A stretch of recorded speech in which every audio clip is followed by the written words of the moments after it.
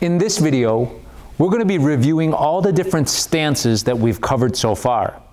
We'll also be going over some fundamentals that apply to all stances. Let's begin. The first and most fundamental stance in Taekwondo is attention stance, called charyat in Korean.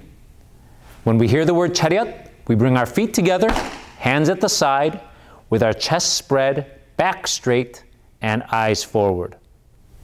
The next stance is ready stance, called 준비. When you hear the word 준비, we bring our tight fists up near our chest, we step out as wide as our shoulders, and snap down with tight fists and a slightly rounded elbow on both arms. Now, 준비 translates to ready, and it's not just the readiness of your body, but it's the readiness of our mind and spirit as well. So anytime we do a 준비, you are getting ready mentally, emotionally, and physically to give your best effort. From here, the next stance is horse riding stance, called 주춤서기. In horse riding stance, we step out about twice as wide as our ready stance. We want to bend our knees and keep our hip under us and keep our whole entire upper body straight and look forward. Now, usually 주춤서기 is done to prepare for middle punch. So we would bring our arms out and step in one motion into our 주춤서기 horse riding stance. The next stance is fighting stance, otherwise known as kicking stance. In class, I like to use the phrase kicking stance 겨루기 준비. Well, 겨루기 means sparring, and 준비 means ready. So fighting stance is actually getting ready to spar.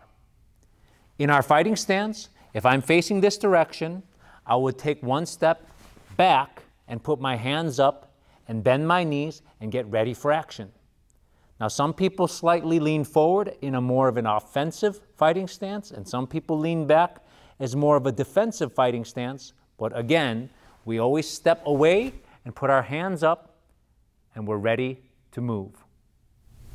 The next two stances are related with the practice of form, or 품새.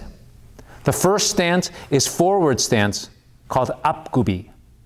With our feet shoulder-width apart, we take a step forward, we bend our knee, we keep our back leg straight, and we keep our shoulders and hips square to the target in front of us. If I were to move in this direction, this side angle view will show that my back leg is straight and that front leg is bent. And if I were to look down, I've bent it enough where I can no longer see my big toe, all while keeping my hips and shoulders square to the target. Now, a few common mistakes in this stance is that students sometimes relax their back leg and let their heel come off the ground and bend that back knee. So got to be very careful with that. And also, another common mistake is that students tend to get very thin and skinny rather than maintaining the width. So when you're practicing forward stance, keep in mind for those common mistakes.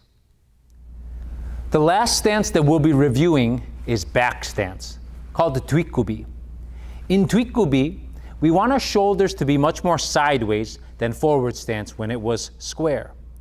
In back stance, if I'm going towards you, you'll notice that my body's now side, even though I'm slightly turned and facing my target. And that's primarily because my feet are in this position. I'm no longer starting from shoulder width apart and maintaining that width. I'm actually starting on one track that allows my body to stay sideways. Now, when our legs are apart, we want to bend both knees, but unlike horse riding stance, where we have equal weight on both legs, we want the majority of our weight shifted to the back leg. We always want to keep in mind our front foot, that it's pointed straight towards the target, that we're maintaining tension in the legs. And last tip, I want to remind you to always keep your hips underneath you as opposed to slouched in front. So to make a proper back stance that is solid is to keep your hips under and behind you at all times. Now that we've reviewed all the stances, I like to give you some fundamental keys that can be applied to all stances, especially when you're practicing your forms. The first key is to maintain good posture at all times. It's easier said than done, but if you're trying to do your moves fluidly and try to generate power and speed and do the moves in a dynamic way, then it's not easy to maintain the same strong posture at all times. I challenge you to remember your posture in your attention stance, straight with your chest spread, not shrugging your shoulders, and your head straight and looking forward. That posture should be applied to all stances at all times. No matter what it is that you do, this attention stance posture should be applied in every move. Another key ingredient in making excellent stances is maintaining tension in your stances. Not attention, but tension. It means that we're fighting very hard to stay low and to keep our lower body very, very strong. My teacher would tell me that a good stance has good tension, and when you have tension, your form becomes alive. It becomes dynamic. It has energy. But as soon as we lose it, then our form becomes dead. It's not easy to do, but you'll have to fight and work on that. When you do it correctly, your lower body will be tired, but it'll make a strong base, while your upper body can be relaxed, flexible, and free to be able to do the movements up top.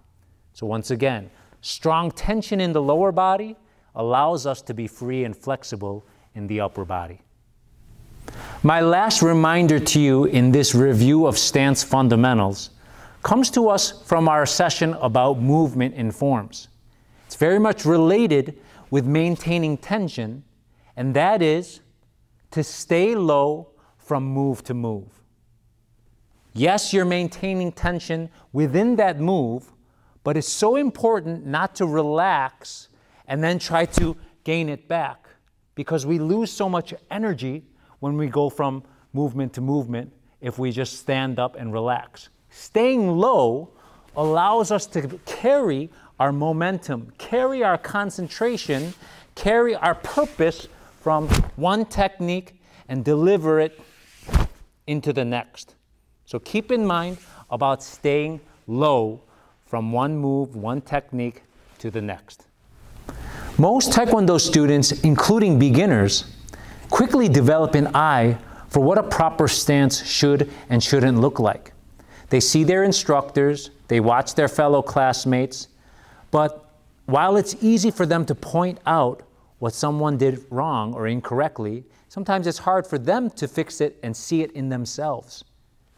Doing forms with good stances, with solid fundamentals, requires lots of self-awareness, lots of practice, and attention to detail. I hope this video was helpful in reminding you of some of those fundamentals and that you use them to better your forms. We'll see you in the next one.